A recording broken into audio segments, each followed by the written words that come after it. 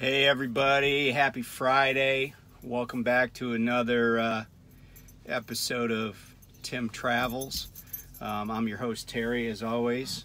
My sidekick Beatrice is here. Want to just throw a couple of things out there today. We got some great content coming up in future episodes. We're going to do an episode about music. What people listen to, what I like to listen to, what Tim has told me he likes, and just different things about that. We're also going to talk about how to get exercise when you're on the road.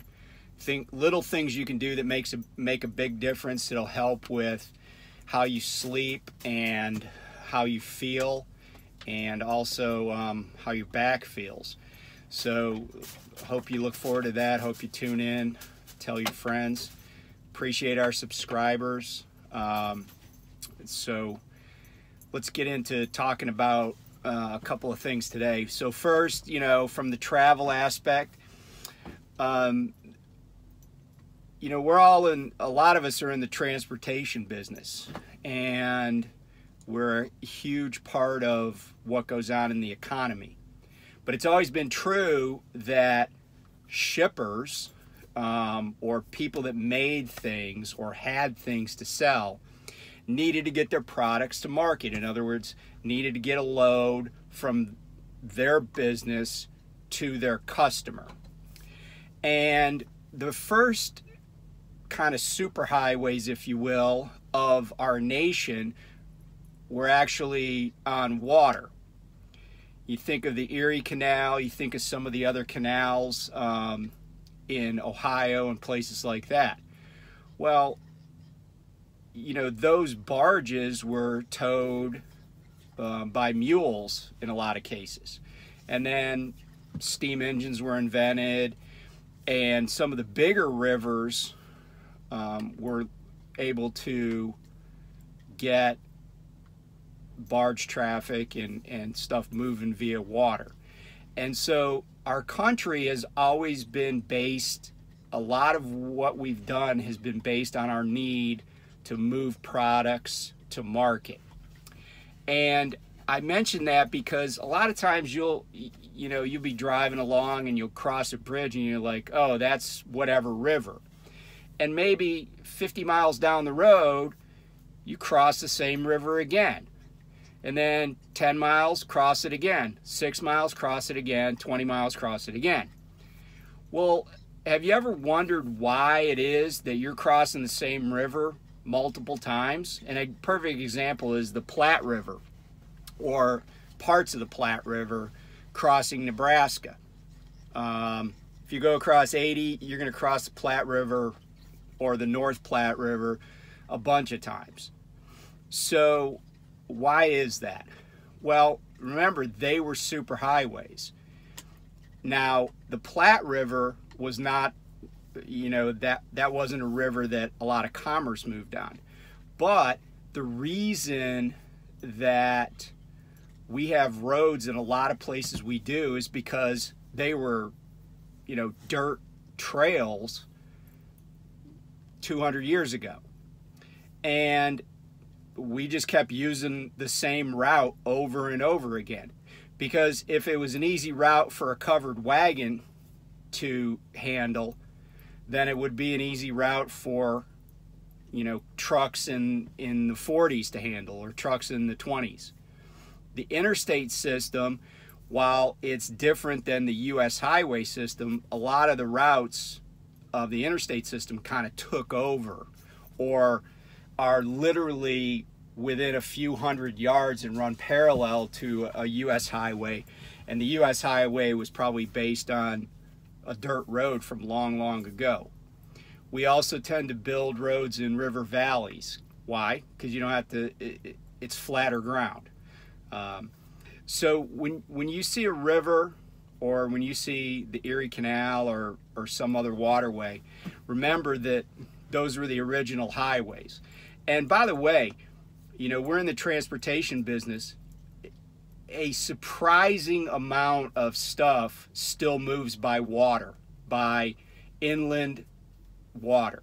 Not just cargo ships out in the Atlantic or the Pacific or the Caribbean, but I'm talking about barges, especially on rivers that are tributaries of the Mississippi River. So think the Wisconsin River, Illinois River,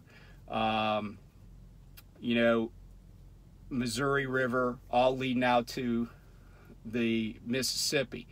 If you want to think in farther east, any river that's a tributary of the Ohio. So the Kanawha in West Virginia, the Monongahela River coming down into Pittsburgh and then picking up the Ohio River, Tennessee River, you name it. Those are still important ways for cargo to get transported in our country. So we're a seafaring nation. We're a water-using nation, and it's just part of our history, and it's why a lot of cities are located where they are. So anyway, I just share that with you. Little history, little transportation, and you know, it's kind of good to realize why we became such a commercial powerhouse in this country. A lot of it has to do with our internal, what they call lines of communications. So anyway, what do we want to talk about today? So I've been thinking about, I told folks I would talk about advertisement that I see, because I read a lot of advertisements for trucking companies. I read the back of, obviously, back a lot of trailers where promises are made. But I also read a lot on like Craigslist and who's trying to hire and the medium they're using to hire.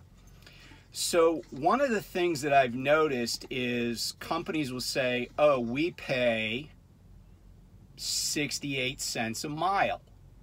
Well, if you read through that, you know, they make the same promises. Oh, we have new equipment, we have good dispatchers, our overnight dispatchers are always available to you, you get plenty of home time, blah, blah, blah, right? And then somewhere along in there, when you're like, man, 68 cents a mile, that's killing it, you realize that this is a 1099 position. So what that means is that they're going to pay you, but they're not going to, no taxes are going to be taken out. And so that seems appealing for a lot of people. But what I want to do is talk about the comparison between what 1099 means and what W-2 means.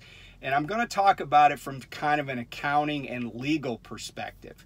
So you, as a truck driver, or a person who may be thinking about leasing a truck, becoming an owner-operator, building a business, what does that mean to you, both as an individual, but also as a potential business owner?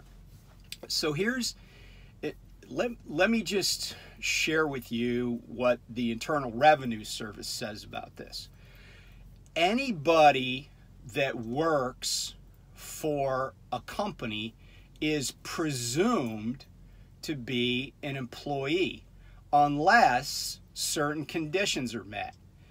And when those certain conditions are met, then those people could be deemed independent contractors. Well, the first indicator, or to use a smaller word but more legal, indicia of somebody being an owner-operator or an independent contractor is that there's an independent contractor agreement in place. Now, oftentimes that agreement will say, you know, Joe is an independent contractor. He's responsible for his own taxes and workman's comp and other, you know, governmental fees for his licensure, etc. And, you know, there are certain conditions under which we will use his services, and those should be spelled out. But one of the big, sorry about that, one of the big indicators for the IRS is control. And what I mean by that is that how does the company assign work, and who controls how the work is done and assigned? So let's go back to the example I used. If somebody says, hey, we'll hire you as an independent contractor, but you have to drive our truck, tow our trailer.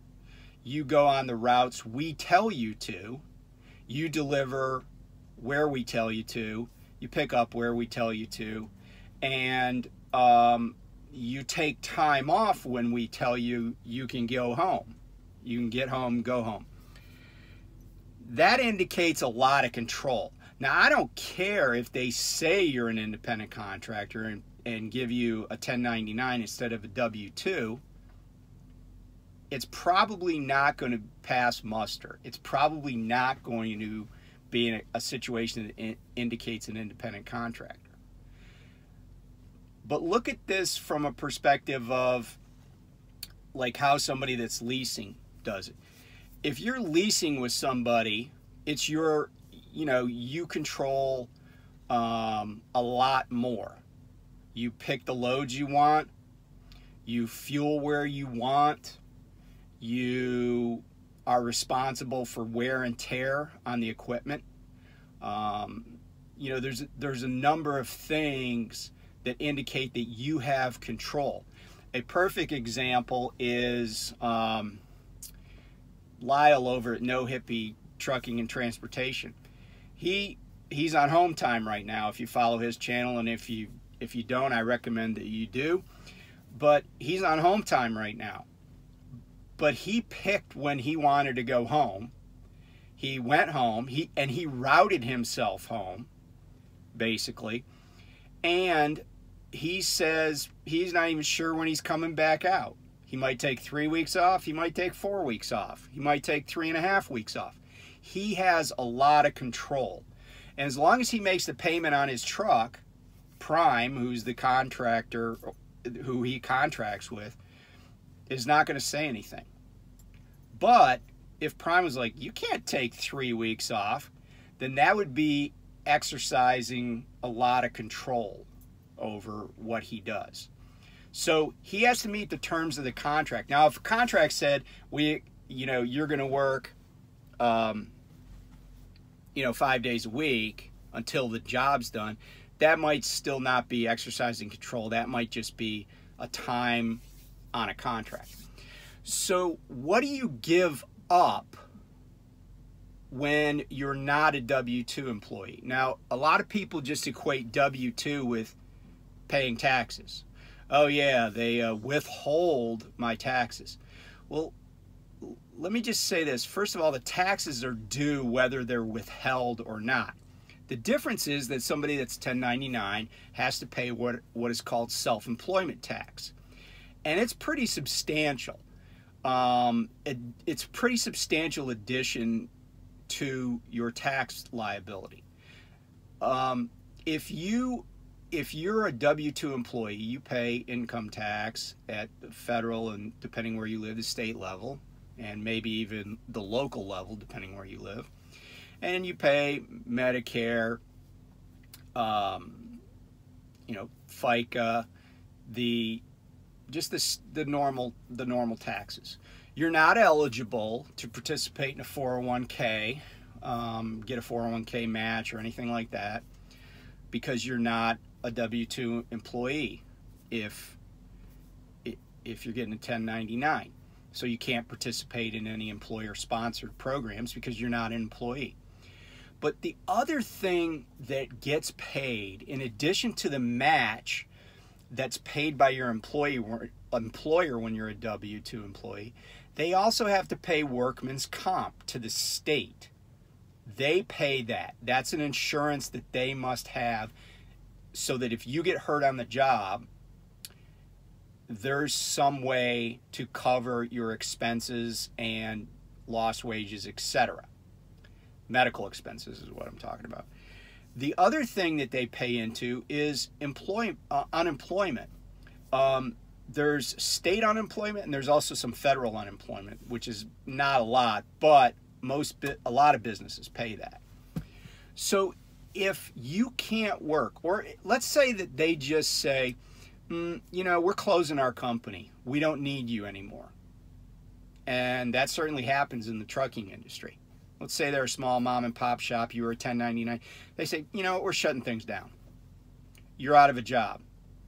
And let's say for some reason, at that point, you go looking for another job, but you can't get one because, let's say somebody says, oh, you got to get a new medical card. You got to renew your physical.